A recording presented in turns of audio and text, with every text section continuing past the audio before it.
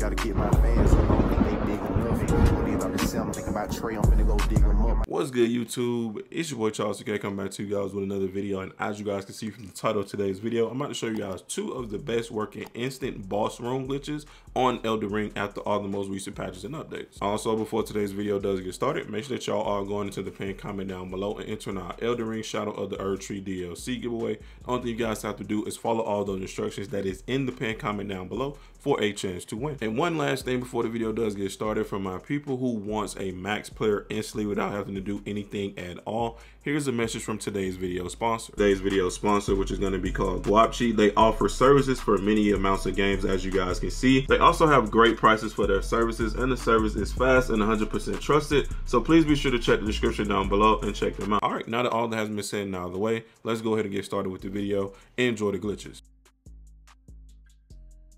Boss that we're going to be taking care of in today's video is Star Courage Radahn, aka General Radahn, whatever you guys want to call him. Now, in this video, the equipment that we're going to be using to take him down is the Prince of Death staff, and the spell that we're going to be using is the Rock Sling spell. That's literally all that you guys are going to need for what I'm going to show you in today's video. Now that all that has been said, let's go ahead and go through this teleporter and get into the boss fight itself. All right, now once you guys do enter the arena, it will be very red and smoky. So you just want to get closer to Radahn and travel diagonally while running, like you guys see me doing when he is shooting the arrows at you, because this is the only way you guys can get close to him when you guys are in here, because running straight at him will get you hit by the arrows. However, once you guys do get close enough to him, like you guys are about to see, he will then put the arrows away and begin charging you on his horse. And that's exactly what you guys do want. Now at this point, you know, you just want to run to where I'm going to in the video, which is sort of west towards the boss arena. Like, to know if you're in the right spot, you will see the tree stump and stuff like that. You will also see this pyramid shaped building on the screen right now. But anyway, once you guys do get past this, you get past this little rock right here, you will see that there is like a little tree area, and that's how you guys know that you are in the right spot. So from here, what you guys are going to do is take this little mountain hilltop up right here. You're going to make your way here, and then you're going to run slightly towards the edge, just like so, and begin jumping up the side of the mountain. Now, if you guys do fall off, that's completely fine. Just go back and do it like I showed you guys and jump right back up here. And now the key to doing that jump right there is just making sure you run towards the edge a little bit before jumping. Now, at this point, what you guys want to do is walk very slowly on this tree branch so you do not fall off.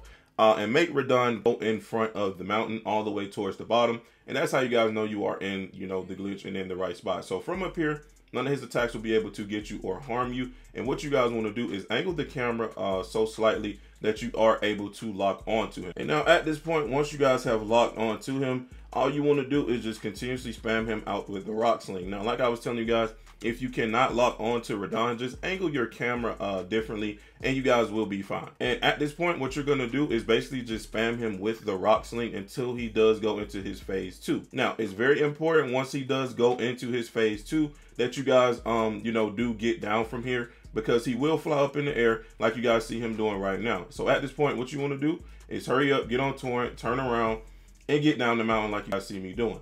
Now, when you guys are doing this, he will not be able to hit you. He will land on top of the mountain, and that's completely what you guys want. Now, at this point, you can just go ahead and heal up, do whatever you guys need to do before you do get back into the spot. And now, once he does start coming down to chase you, he will, you know, pull out all of these rings and stuff, which is completely fine, okay? So what you're going to do is just move him away from the spot that we actually do need, so we can get enough time to get back into the spot. Now, at this point, once you guys have moved him away a little bit, he will begin to start to charge you.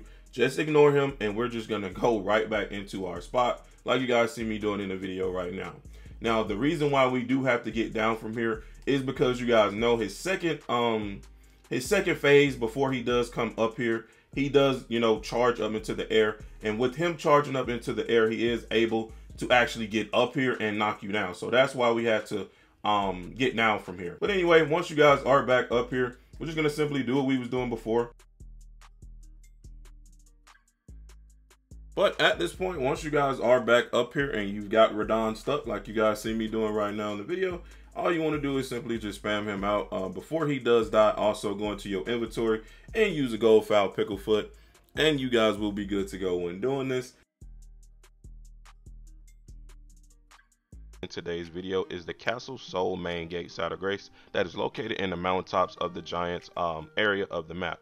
Now, the boss that we're going to be killing with this glitch is Commander Null. If you guys don't know or have not seen Commander Null, I'm going to go in the castle and show you guys basically what boss it is if you are new to Elden Ring. But I know a lot of people are not new and they know who this boss is, but just for the new people, I'm going to show you guys who he is. So basically you will make your way to that side of Grace that I was just at and come through the castle and just transverse to where I'm going through. You will come up these stairs. It's going to be various amounts of enemies in here. You do not have to fight them. You can simply just walk past them like you guys see me doing right now. Just a bunch of shadow figures and enemies you don't really want to deal with. The main boss you want to deal with is in here, okay? Now keep in mind, I'm not going to be fighting him. I'm going to show you guys the boss that we're going to be killing with this glitch, okay? So basically, you're going to be killing him. Dude right here, Commander Null. You come in here, he's gonna spawn his 2 minions or whatever. So I'm just gonna allow them to kill me, and then I'm gonna proceed to show you guys the glitch. But this right here is the boss that we're gonna be killing in today's video with what I'm about to show you guys. All right, so from the side of Grace that we've started with in today's video, all you want to do is follow where I'm going. You just want to make your way around, the Ding Dong Rock. That's what I call them. Make your way around this castle. You're going to transverse to the back of the castle on Torrent, like you guys see me doing in the video right now. And once you guys get to the special spot, it will be basically like on the back side of this castle, like where I'm at in this area right here. You would just make this little jump, come over here, and the area that we're going to be jumping off is right over here, okay? So it's going to be this little cliff. I believe right about here is going to be this cliff right here, okay? Now, before you do jump off and do anything, once you guys do get here, all you want to do is go into your inventory and then make sure that you do use a gold foul picklefoot. And just for good measures, you guys know we do show love to the silver foul picklefoot as well. Now, another thing that you guys do want to have on is the golden scarab, because it gives you another increased amount of runes for defeating enemies. All right, now at this point, once you guys are here, all you're going to do is run and jump off the cliff and begin meleeing, but also make sure that you do a double jump, because you want to get out farther as far as possible. Now make sure that you do have a melee weapon in your hand as well, but if you guys do get out and jump out far enough, it will look exactly like this.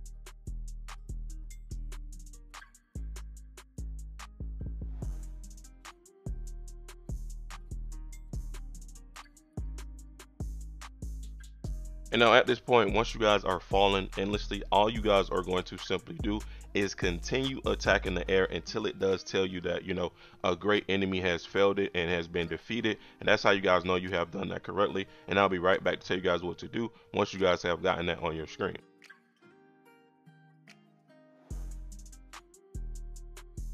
Boom. So as you guys can see, it says great enemy has been failed it, and that is Commander Null. So at this point, what you're going to do is just teleport right back to the side of Grace that we did start with in today's video, which is that Castle Main Soul Gate side of Grace.